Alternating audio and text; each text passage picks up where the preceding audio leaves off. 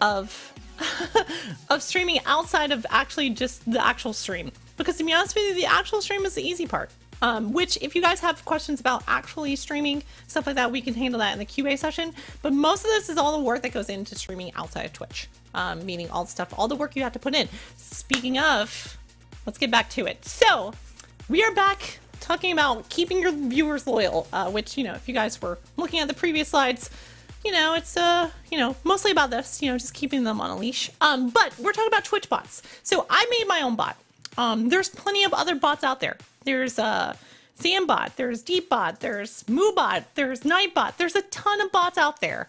And to be honest with you, get yourself one. It was one of the most rewarding things I got to keep viewers loyal. Froster did it recently. He's keeping people loyal that way. W Greats did it. To be honest with you, a lot of people love those in-chat currencies. Like, they love going, oh my god, I have this little thing, I don't know what to do with it, but I'm earning these things by watching the stream. And watching the streams with, like, oh my god, I have Smashbucks or whatever, is unbelievably awesome for people, keeping people either in your stream at all times or keeping people coming back. It's a huge thing. And so as you can see, there's still people in chat right now who are betting their Smashbucks on a roulette table that I made. Now, I think Deepbot has a roulette table as well. There's a few other things that you can literally keep people coming back just to earn it. Now, a lot of them try to earn it for giveaways. And giveaways are a huge thing for a lot of people to get new people there. It also allows you to reward your existing viewers, and that's kind of what it's used for. So yeah, K-Dot's won all the Smashbucks. Now he's like super ecstatic because he has like 170,000 imaginary currency.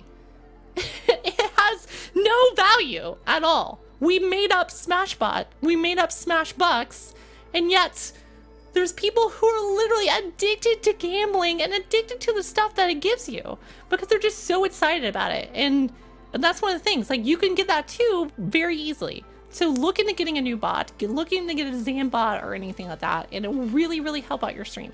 The other thing is making merch. I have no merch. It drives me fucking crazy. I want merch so bad because I know what it can do for you. You are making a brand, which is what we're going to be getting to in a bit. We're going to be talking about it, but merchandise is fucking huge. Do you know, like, how loyal your viewers feel when they have a shirt or a coffee mug or something like that? Like, how loyal to a stream do you feel if you're drinking out of a fucking coffee mug while watching them? Like, that person is going to be coming back just because all of a sudden they'll remember looking at the, you know, going to get their coffee in the morning. They're gonna be like, oh my god, I haven't watched Smashley in forever. You know, I haven't, or they gotta wear that shirt because they love that fucking shirt. You make a bomb ass shirt and you're like, oh my god, I haven't watched them in forever. Let me go back and watch them. Or I watched them yesterday. Let's go watch them again. You know, that sort of thing. So, like, having merchandise is fucking huge. And I have none. I have none. I need some. Like, we've been struggling to find time to make one, to be honest with you. Actually, Dark, if you are here, Dark made a coffee mug preview for you guys. And this is one of the things I wanted to let you guys know about. And I'll put it up on stream here in a bit if Dark wants to give me the link in mod chat. And I'll show you guys here in a bit the coffee mug that we've been, like, that we're thinking of releasing, which is really awesome, which is the coffee recipe. So yeah, there's that. Also, sub emotes. If you guys get partnered, this is a huge thing of keeping your people loyal. We have some awesome emotes. We have a fantastic emotes that I paid a lot of money for, to be honest with you. I also designed some myself. The first 5 emotes I designed myself. But there's a lot of goodness that can come in getting your viewers loyal by having emotes that you can literally spread out all across Twitch. Now, even if you don't have a sub button and you're looking to get that sub button, you also have Better Twitch TV emotes. Now, I didn't use any, and I still don't use Better Twitch TV emotes, but it does keep people loyal with the fact that they come into your chat and they want to use those emotes. They're awesome. Make sure you have good emotes. Now, you do not have to make them themed. You don't have to make them awesome. I mean, well, sorry, you do have to make them awesome. You don't have to make them themed. You don't have to make them all the same. You don't have to make them all that good stuff. The thing I would suggest doing more so than keeping them all the same theme is literally have them all emotes that everyone wants to use. Now, we still have a few that are like, you know, the greed emote we use it pretty often, but I want to get rid of the word greed on it. I wanted to just be Smashbucks. Like, I just wanted to be bucks, because to be honest with you, like, people could use that everywhere. You want to have emotes that if you do have your sub button or you're working on getting your sub button, you want to have emotes that people want to use everywhere. Like, you want people to use those emotes everywhere you see it, because not only does that have your viewers loyal to you going, I'm only, like, I want to keep coming back to the stream, I want to sub to the stream, I want to keep my sub to the stream because of the emotes, but it also allows you to have free advertisement. Every time you use a fucking bomb ass emote that someone else wants, they're like, where did you get that? Where did you get that emote? And so you basically get free advertisement if you have bomb ass emotes, which, if Map Show is still here, she has, like, literally, I subbed to her not only because she's fucking awesome, but I wanted to sub to her because she had a fucking emote that said, "Suck it, nerds!" I mean, that literally alone right there is, like, come on, if you have even just one emote that's, like, fucking amazing, it can literally keep not only people loyal, but give you free advertisement, which is really awesome. So, really, really work on, you know, like, think about the emotes you have. Don't just make ones that you want to use, make ones that everyone wants to use everywhere.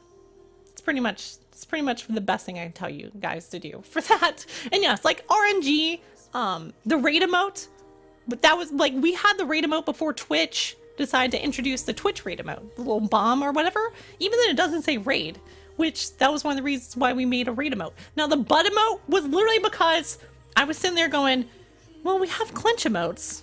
There's like a bunch of clench emotes on Twitch. And at the time, I didn't know that Shayna Nina had a butt emote at the time. And so literally we created the second butt emote on Twitch that I knew of. And we kind of started a trend. Like, there's a ton of butt emotes on Twitch now. Because it's ridiculous. Like, everybody saw the butt emote and like, oh my god, we can use this for everything. Like, you can just put a butt in chat, you can talk about clenching, you can talk about ridiculous, you can talk about that ass. You can talk about all sorts of different things, and the butt emote was literally, like, that is like one of the keys. Also, the Shia LaBeouf do it, even though that's kind of phased out. A lot of people don't use it. Some people do, you know, that sort of thing. But yeah, there's butt emotes. Like, when we were playing Mass Effect 2 the other night, like, the amount of times the butt emote got spammed anytime a random was on screen was fucking awesome.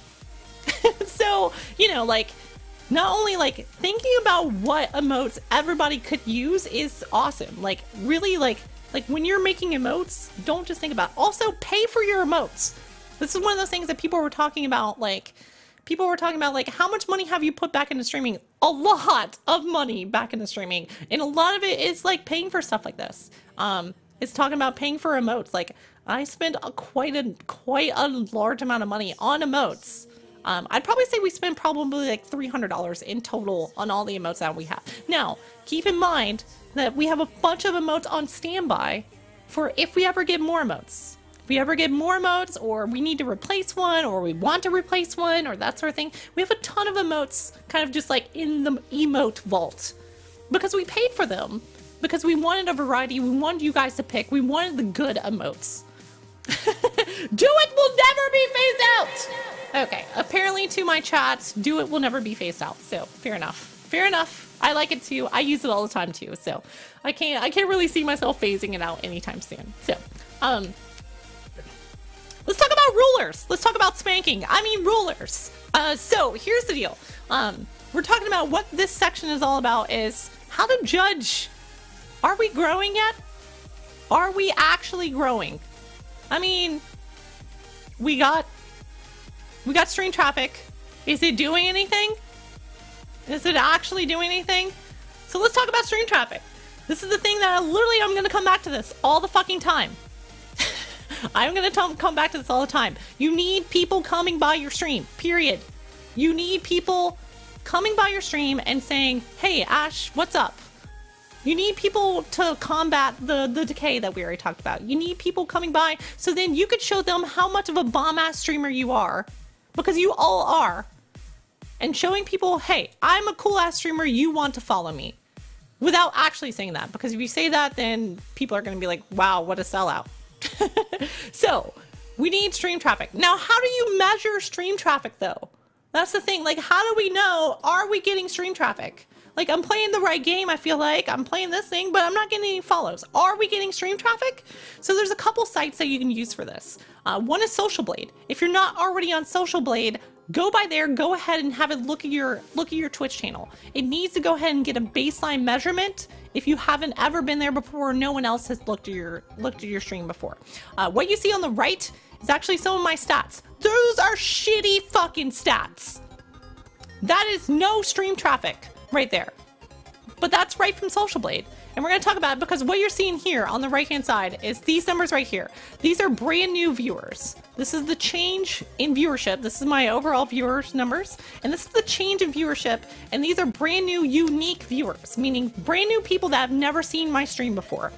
So it's letting us know, hey, we got some stream traffic, but what you really want to shoot for as a brand new streamer is actually these about these numbers. What you want to shoot for as an established streamer is higher than this, period. You want to look for more. Always want this number to be more. Always. Always. This is your stream traffic. These are brand new people coming by your stream. This doesn't include existing people. So make sure you guys are looking for how to get this number higher. And if you don't want to use Social Blade, you can just look at the difference, record your starting viewership, and look at the difference between the viewership of when you start the stream and when you end the stream. And that's going to let you know, hey, how many unique people did I get to come by here? So definitely check out Social Blade. Also look at your Twitch analytics. You can take a look at your average your concurrent viewership. It's going to let you know, hey, did we do good today? Did we have a lot of people here today? Because here's why I say use Twitch analytics. If you have the stream up and have a way to see your viewership numbers while you're streaming, turn that shit off. Turn that shit off. Do not look at your numbers while you're streaming. Turn that shit off. Look at it afterwards. Go, did I stream good today? Was chat active today? If you're looking at those numbers, it's only going to affect you negatively. It will only affect you negatively. Here's why. You'll either look at your numbers and go, oh my God, there's only 10 people in here. Why are there only 10 people in here? And then you're going to shut up. You're not going to be talking, which is going to make your stream worse. Then those 10 people are going to leave and you're going to hate your life. Or the other flip side of it, you're either going to be at your average numbers. You're going to be like, oh, well, we're only average right now. That sucks. I mean, kind of wish I was growing more. Or here we go again. We have way more than we normally have. Oh God, I'm nervous. There's 400 people in my chat right now. What did I do? Instead of just streaming, it literally takes the focus away from you for just streaming. So turn that shit off and then use Twitch analytics afterwards. Go look at your dashboard and look at the Twitch analytics afterwards and take a look at your numbers and look at it afterwards. Don't look at that shit during the stream. It's gonna fuck you up. Don't do that. Turn that shit off. Find a way to turn that shit off and only have the chat. Use chatting if you have to. Don't turn on the channel info. Yeah, here for a laugh, no problem. So, here's the thing. The Twitch numbers suck though. Here's the thing. If you're looking at your stream later and you're looking at the Twitch analytics and you're going, oh, I only had, you know, like 100 people in my chat today. And you're looking at it and going, what the fuck, dude? Like, I could have sworn I was doing better. That's the thing. If you felt like you were doing better, you probably were. That's the thing. If you're looking at your numbers going, why did I only have like, you know, this many people? Sometimes Twitch records viewers wrong. Sometimes Twitch looks at your concurrent viewers and says, you have this number of people in your chat and you feel like you really had a lot more. Maybe your chat was more active that day. Maybe that sort of thing. That's why I tell you to say, look at stream traffic. Did you pick the right game that day? The stream traffic is all about, did I pick the right game today? Did I have the right title? Did I bring in enough clickbait? I mean, sometimes that's what it's all about. It's clickbait. The other thing that you can really take a look at, and this is, you can look at the follow percentage. And this is the number one thing. Follow percentage is, I cannot stress this enough. If you're wondering, am I being a good streamer? This is what I look at. You can ask my mods. You can ask my mods. And I use the same little graphic over here because I want to talk to you about what it means by follow percentage. So I had 2 days back to back here. I had Tuesday and Wednesday on these recent days here. I had Tuesday and Wednesday where one of these days was a fucking fantastic day and the other one was a shitty fucking day. And here's why you can look at these and go, oh, oops, sorry. Here's here's why you can look at these and go, what do you mean one of these was a shitty day and one of these was a crappy day? Well, they both almost had the exact same number of unique people coming by. Yet on Tuesday, I got 55 fucking follows. And on Wednesday, I got 12. Doesn't that like strike you guys as anything? So here's one of the things. You can, no matter how much stream traffic you're getting, if you're wondering, am I streaming good? Is my stream good? You want to look at your follow percentage. You want to look at, hey, out of the number of unique people that drop on my stream, how many actually clicked the follow button? How many actually said, this is a stream I want to follow? So even if you're streaming a game like I was streaming The Division recently, even if I was streaming a game where I was way far down on the list and I'm not getting any stream traffic, I can still tell, hey, I had a pretty good fucking stream because out of the people that came by, 1 in 3 hit that follow button.